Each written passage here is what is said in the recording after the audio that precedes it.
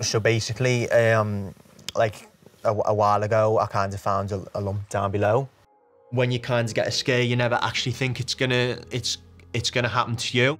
It's still that mad thought to think like fucking hell, I've actually had cancer, and God knows how long I've actually had it for.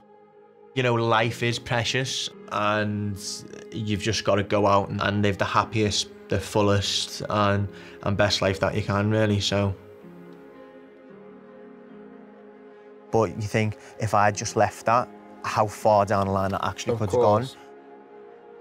I've got like a fake one there. What, like a prosthetic? Yeah. I mean, I think it's a little bit bigger than the one before. Oh, upgrade. It's fine. That's better. It's bigger ball, yeah. It's designed as well.